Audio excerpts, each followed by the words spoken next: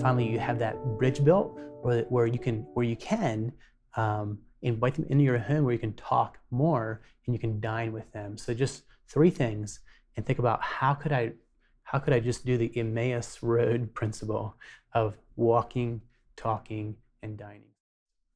Just a really quick little story that I want to tell here, just to maybe inflame our imaginations a little.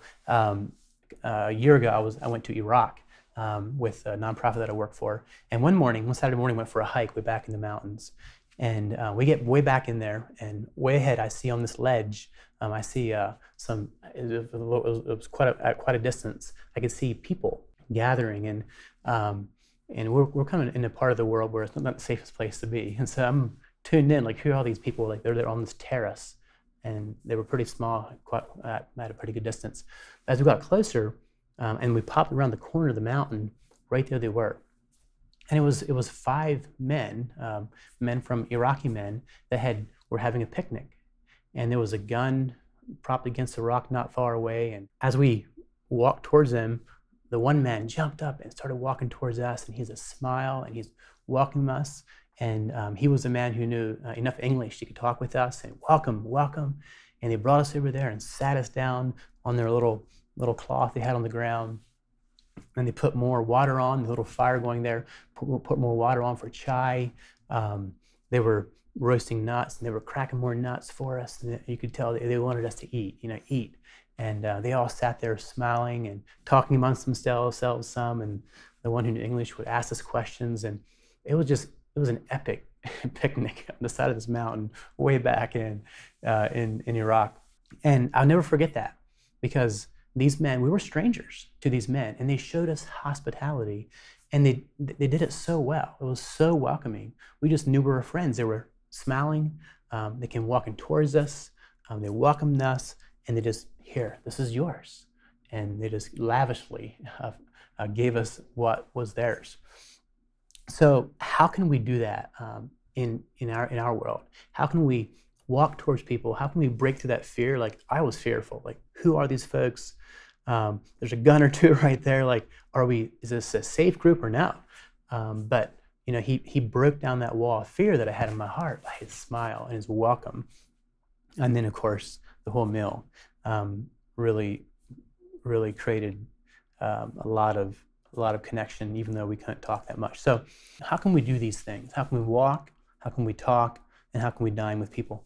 So I'll just give some points that we've learned what we do that maybe you could learn from the folks who are listening.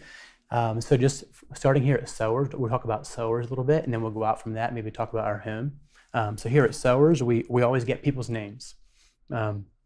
Just knowing someone's name is just a connection, or it shows that you care about them. And that and we have a connection beyond just a number or just another face. And so even though we have lots of people come through, I see our team getting names and learning their names and actually saying, hey, welcome, Bob, it's good to see you. And those kind of connections really just break down walls and help communicate that, hey, we're the same. We're people just like you. And we talk to people. We might even go sit down and talk with them. Recently, I was out on a little outdoor seating here, and a Saudi gentleman that I know a little bit pulled up beside me and sat down, and we started talking. And he said one of the things he likes about coming here is that we talk to our customers. And so he was a lonely person. We were there talking, and we show them care by talking with them. We do a monthly cultural night here, where we have an international student tell us about their country, their culture, their cuisine, and they love it. And we've often found that after that time, when they can share all about them to us, and we ask them tons of questions about who they are and their families, etc., that they will often ask us, so who are you? What do you believe? And it's been amazing to see that happen. We pray for them. We pray for the different folks that we get to know. We occasionally have an early morning prayer meeting right here, and we pray for them. And we realize most of all that all these things take time. It doesn't happen overnight. You're in this for the long term. It's a long game. And so we get to know them slowly, and we're okay with that. Another point that I think is really important is to do it as a family. It's a team effort. My wife can't do it all, right? And so, and my children, if they're continually having to host people and do all the work, that gets to be a lot. So we try to have that team spirit. We're going to do this together. I think that is really important, especially for long-term hosting. And we always try to have, next point I have is we always try to have a discussion ahead of time about who's coming. Where do we meet them? Who are they? Do they have children? What country are they from? Et cetera, and what are their names? That way, we kind of all have a sense of who's coming. We're kind of prepared for it. I think that's actually really key, because our children then, they continue to feel like they're part of the team, and they know, and it even helps them ask good questions too, like when we're visiting with them. Another thing we have this map that you can scratch off the country that you're from. So it has like a coding on it. Take a coin, scratch off the country, and also your flag. So it's great for international student outreach. So, and they love that, and it gives us many opportunities then just to sit there on that map and talk about what part of the country they're from, and the topography and the agriculture of that area, and just the list just goes on and things you can ask. Think ahead. What are questions? How can I ask them all about who they are? And that kind of helps just break down maybe some stiffness. And they then at that point often will ask you more questions. One thing that a brother from our congregation just told me the other day that they did with a visitor that's been coming to their house some is they asked her, they said, hey, when you come here, like, we need to know if you want to visit or if you're just coming here because you're lonely and want to just sit here and read a book. Like, we're not quite sure. What are your expectations for when you come to our door? Because we don't want to disappoint you, but we want to give you the room just to be you and you be comfortable. And so I think that was that's a great idea of a way just to find out who they are, what do they want, and to make them feel comfortable in your home. And lastly, I end with the same point here that I did with sowers, and that is that you have to realize that friendships and connection take time, and allowing people to get to know them, learning their struggles, who they are as a person, and not just pressing in or being too obnoxious or being too curious, but allowing them to kind of filling them out. Like, watch who are they? Are they the extrovert or the introvert? And just watching about who they are as a person, and then applying your way of outreach accordingly to them. So give it time. Just be okay with this is a long-term process. And then the last point I have too is overall is just read books. Like this book right here, this Rosaria Butterfield book, The Gospel Comes with a House Key. Incredibly inspiring and lots of practical points. It'll make you cry reading the book. Very challenging to me. So yeah, find books to read that inspire you along this line. Mm-hmm. You've talked about your friend who's an atheist who comes in here and other regular people that you interact with. Can you give us a few other personal examples of just the power that you've seen in hospitality to, as you were mentioning, break down walls and things like that? Yeah, tell us a little bit more about the power of hospitality as you've seen it work out in your life. I think of a brother that's part of our congregation here, who one morning was at the park, and he was there reading his Bible. And one of the brothers from our congregation came by and noticed him there. And a while later, he was still at the park with this brother from our congregation, and noticed that this brother was still there on the park bench reading his Bible. And so he stopped by, said, "Hey, how are you?" and got his name and got to talking, and realized that this young man was pretty lonely, and also was on a spiritual journey, and was just in the process of wanting to find a congregation to be part of. And so this brother invited him to come to our church that evening, and he came, and he's been coming ever since. So just kindness to strangers, right? Like being willing to press past that fear of rejection and be vulnerable and say, "How are you?" Like sometimes you just got to take that step. So that's one example. Another example that I think of is there's a couple that's been coming in with their son over the last 2 years, and they're from Iran. We had them into our home here several months ago, and got to know them there, and had some very, very interesting conversations, and realized that they're very lonely, wanting friendships, and very interested also in Christianity. And so then just in the last week, they invited us to their place. We got to go there and to be on their turf. And that was really interesting as well. And it was, they took tremendous care of us. Like it was definitely Middle Eastern hospitality. It was a really neat experience. But towards the end of the evening, kind of as some of the other visitors had left and we were thinking of it's about time to go, he began to really press in some more on who are you? What do you believe? And then talking about his religion, which is Shia Islam. And it was a really interesting conversation that we had to go then finally, but he was like, let's talk more. And so I'm anticipating more conversations and praying that God would use us as vessels for this work of bringing this couple into the kingdom. I think we're praying about that God would just continue to draw them.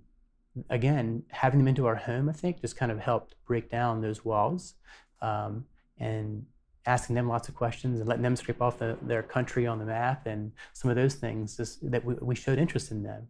And then they were reciprocating that as well. There's another gentleman who through the pandemic over the last couple of months began coming in every day. And he has told me that this became like a little place of sanity in an insane world. And so he's been coming in every day, and we've become friends with him. And just on this past week, our sowers team came to our place for an evening, and they brought friends that they know here. And he came. And afterwards, as he was leaving, he came up to me and said, hey, he said, if you ever do something like this again, invite me. I guess I need friends, and I'm tired of being isolated as we have been the last several months. And so, again, just very small, but as we open up our homes and allow people in, and they, oftentimes they want to come back. And so welcoming them back again and allowing them maybe next time will just be him that'll come, that we'll invite. And hopefully we can have more in-depth conversations than we did this past time. There's just many others that I think of, but I think of my atheist friend that comes in, and he comes in every Friday morning, and we have many chances to talk about different things. We don't always talk about spiritual things, of course. There are times when he wants to learn more about what I believe. And one of the really interesting things is that when he discovered that I don't vote, it just pulled down a wall that was there, because he has been so turned off by Christianity that does not operate in what he would see as a Christ-like fashion, or try to change him or make him obey the Bible, if you will, through the laws of the land, through voting and putting in Christian laws. And that has really turned him off. And when he discovered that here's somebody who cares deeply about Christianity, but yet won't go to the polls and vote and try to change him from the top down, but is willing to engage with him, that really opened up. It really made it possible for us to engage, because he realized I'm going to talk with him directly and not try to change him some other way. And so I've told people, thinking of hospitality, thinking of interaction and talking about the kingdom of God, is that one of our best kept secrets is that we don't vote. It's a tangible way to put the gospel in shoe leather, that we actually won't go and try to control him in other ways. But like Jesus, we want to engage one-on-one and say it's for whosoever will that can enter into the kingdom. At that point, your heart's transformed and you want to follow the King. You've given us a lot to think about and a lot to process. And I know you said that there's no 7 steps to great hospitality or to there's no magical formula. But if you could give maybe just 1 or 2 things for people to implement in their communities as they're looking to increase their level of hospitality and engaging with people, what would you say to a viewer who's looking for maybe the first building block or the first 2 building blocks of doing better at engaging with those around them? So my wife and I have lived in an urban context ever since we got married. And the reason I'm so passionate about that is because it puts us right where people are. And so they're not that far away. And so you have chances just to interact with them regularly. And so maybe for the viewers, that are watching, maybe it would mean a change of location where you live over the next couple of years. Consider that. What if I would live closer to people? And then just naturally, those interactions happen. And then naturally, those conversations happen. And naturally, you can just show love for stranger, a hospitality that we're called to do. And for some people, you can just go to the end of your lane. That might just be where that neighbor is. Or go to the library. Spend some time there at the library. That we've found interesting connections at the library here. Or go to that local park and just make it a regular rhythm that you show at that park at a certain time. And through that, you get to know people. But I think too, just praying. I think it's probably praying that God would just bring you across the path of those who are seeking, those who are lonely, those who are broken. That God would also open up your eyes to see people's hearts, to see past that facade, to see that person as who they really are. So again, maybe not terribly practical, but I think that could be some places where folks can start. Mm-hmm. And I think you have a valid point about the urban part of being close to other people. I think though maybe a bigger thing than that could be just your whole attitude toward hospitality. Okay. and wanting to serve. Let's just say we lived in Wyoming. There's just not a lot of dense population there. Sure. That doesn't mean those people can't be hospitable. Right. Maybe that looks different. Mm-hmm. So hospitality really boils down to serving and being Christ's servant. Amen. So isn't it less about moving to where there's a lot of people and more about what happens when you do see people? Sure. Mm-hmm. Isn't that a fair point? Mm-hmm. So I'm thinking of if you're driving down the road and somebody's broken down beside the road with a flat tire. Yeah. That's a way to show Absolutely. Serving and hospitality. Mm-hmm. And maybe that is even more meaningful if you're not in an urban setting. Right. Somebody's stuck out in the middle of nowhere. Sure. I think really it comes down to serving wherever we are and having that attitude and mentality more than just being surrounded with people so that you're always bumping into them. Right. Yeah, which is really, having that heart of Jesus that said, I didn't come to be served, but to serve. How can I serve? And it might mean actually, what you're saying got me thinking. It could mean maybe even serving another family in your congregation who has that opportunity to interact with a broad range of people, and maybe they're just overwhelmed with their life. But if you would help and serve them in such a way that they could actually serve more of these folks that they're getting to know, that they're welcoming into their home, that could be a way of hospitality as well. Being part of the body of Christ and just doing your part so that those who are gifted or those who are in a place with lots of connections can do their work. Good thoughts. Well, thank you, Bryant, for sharing your heart for hospitality and ministry. Is there anything else you would like to say yet before we wrap this episode up? Sure. There's two quotes from Mother Teresa that I'd like to read here. The first one, we actually have it on our website with sewers, and it goes like this: the problem with the world is we draw our circle of family too small. So let's think about how can we increase that circle? How can we include those that we don't even know very well into that circle and bless them and steward what we've been given for Jesus and for his kingdom. And then she also said this: loneliness and the feeling of being uncared for and unwanted are the greatest poverty. Loneliness is one of the greatest problems facing humanity today. And she said that a number of years ago. And think of how much more true that is today with social media and how people have become so addicted to that and have isolated themselves. And so we know that the issue of loneliness has only gotten larger. And so there's so much opportunity for us to reach out. And then finally, one last challenge from this book right here. Radical, ordinary, daily Christianity is not PhD Christianity. The gospel coming with a house key is ABC Christianity. Radical, ordinary, and daily hospitality is a basic building block for vital Christian living. Start anywhere, but do start. Great. Well, that's a great note to end on. And you've helped me realize, and hopefully helped our audience to realize, that it's really a posture of the heart. It's really a framework, a mindset to work out of, more than maybe the circumstances or what you feel is a natural ability or gifting.